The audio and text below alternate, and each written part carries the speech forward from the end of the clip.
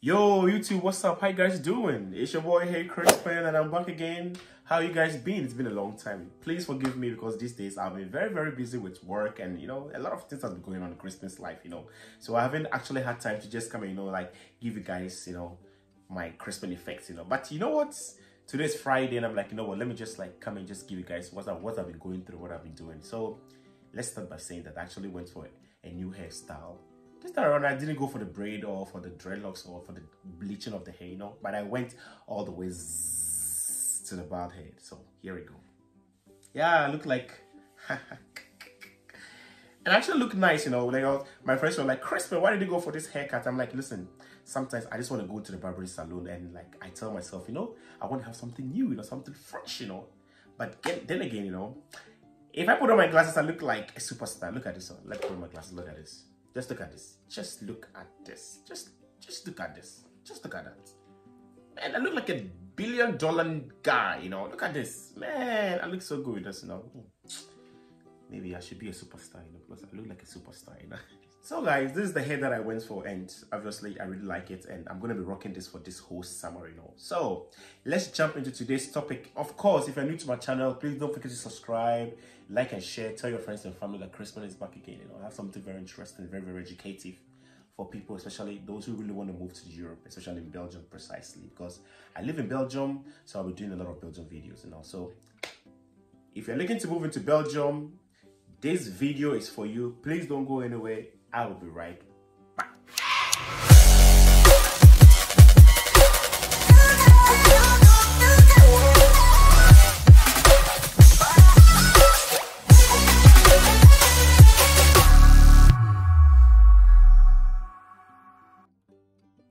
Welcome back, guys. If you just tuned in, this is Hey Crispin 360. Of course, if you're new to my channel, please don't forget to subscribe, like and share, tell your friends and their families to also come and join and watch and share, subscribe, okay?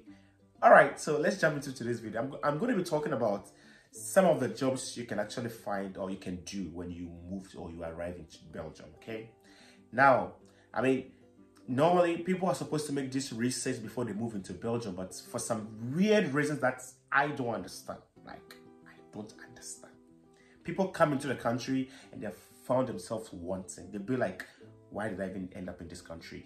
What can I do? How can I, how can I survive and all that? So let's just get into it today. So here's the thing. First of all, I always say this. Belgium is not an English-speaking country. Before you make your mind to come here, you should be able to at least speak one of the official languages, which is the Dutch or French. Apparently, the Dutch in Holland is not the same Dutch in Belgium, but it's similar. It's kind of like the American English and then the British English. Likewise, the Australian English, the South African English, the Canadian English, but it's the same English, you understand? But they have a way of speaking. That's what we call the dialect, you understand? That is Belgium for you, understand? So before you come here, make sure that you are able to at least speak, or you are willingly, the word is willingly, to go to school and study the Dutch, which I will tell you, it ain't cheap. If I say it ain't cheap, I'm not talking about money. I'm talking about it ain't easy for you to learn the language, especially when you're like an adult. Because why am I saying this?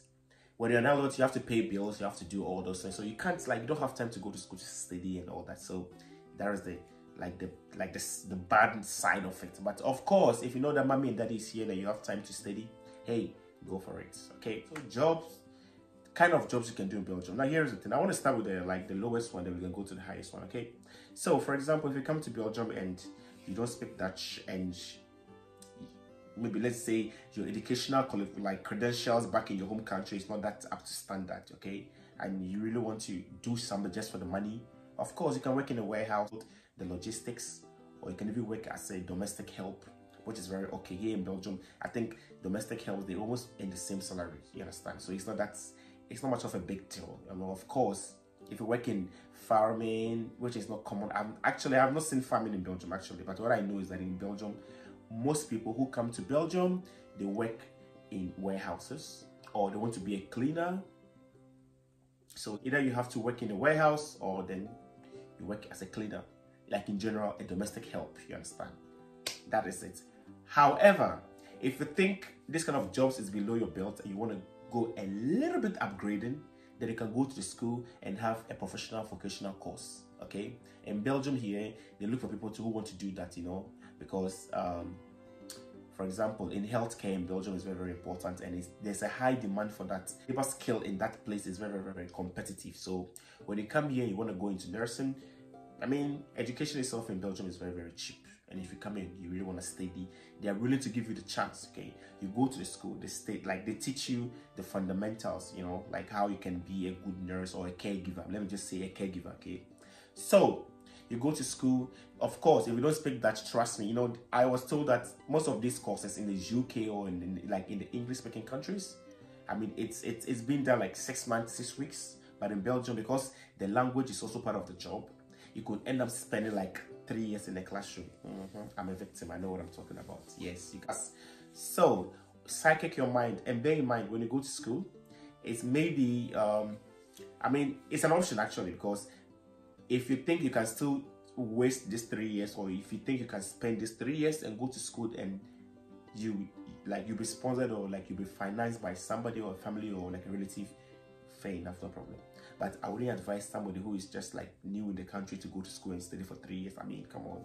I mean, I wouldn't do that. I mean, if I didn't have a support, I wouldn't have gone to school in Belgium, trust me. But hey, I love to go to school, I love to study, and education is part of me, so I love to study and all that. So yeah, that is the thing. So let's just say you want to come here to just work and just make the money and just go back home, fine. You want to work in a warehouse, or you want to be a domestic help, that's very good for you. Now, if you, like I said, if you want to like really upgrade a little bit higher, you can go for the course and then become a little bit higher than domestic and then like warehouse jobs, okay? That's if you want to like take care of the old people, as in caregiving, you know. The caregiving is very, very demanded here in Belgium. They want people to come in, and lots of them here, so they are looking for people to come in, you know, help them. So, but of course, if you don't speak the language, trust me, it's not gonna work for you.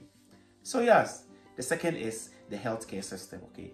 And then the third one is the sedimentary work. If I say sedimentary work, I'm talking about the managers, the secretaries, the one that sits in the offices with their suits, with their skirts and all that, you know, that kind of fancy computerized offices, you know.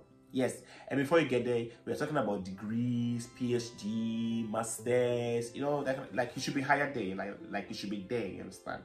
Here in Belgium, most of the jobs that I see, like, they have this, what they call like the NARIC. It's more like equivalence of evaluating your credentials or your qualifications from your home country. So before you come in, make sure that, I know people who came from Africa with degrees, but when it comes to Belgium, they have to like decrease it to a diploma or HND, something like that. So they have to just go to another 2 years in school to actually meet up.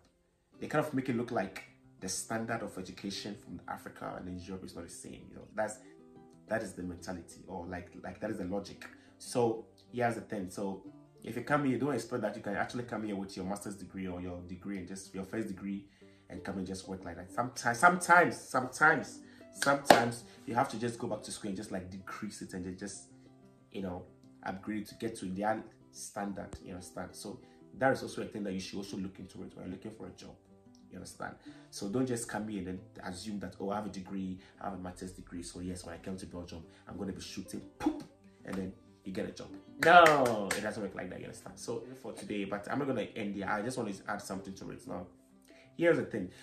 If you can go to school and still work at the same time, it actually helps you. But here's the thing. What people don't know is that you can actually work in Belgium for a full year. That's about 365 days. Hey, wait, 365 days in a year? Yeah.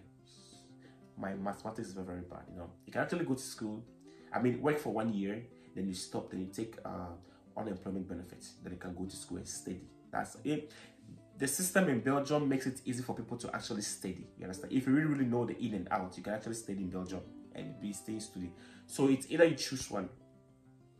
Do you want to work full time for 1 year so you can qualify for the unemployment benefits, or you want to just stop and go to school for the job, like the job market to pay you? But here the thing, they call something VDAB. In Belgium, VDAB is like it's a, you know, in Belgium we have the Flemish and then the Brussels, right?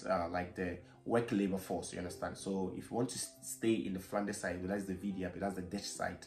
And then I think Brussels also have actors, you understand? When you go to them, they will actually give you the information of which school is enrolling or which school is actually admitting people for a particular or a certain kind of careers or field that you want to study.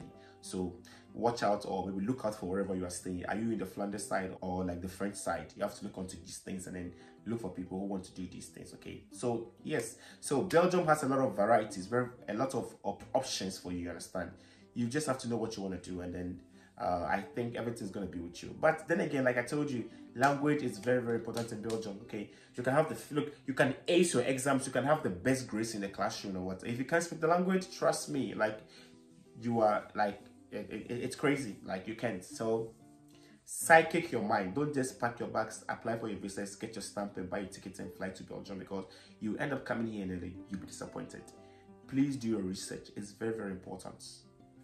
Alright, Crispinators, I would just like to end my vlog for today, and I hope this my short information or educative topic will help somebody who is trying to come here, or somebody who is already here and is trying to start a new life afresh. Okay, and also you can share to your friends and family. Okay, I love you guys, and it's still, if in case you haven't subscribed to my channel, please do not forget to subscribe.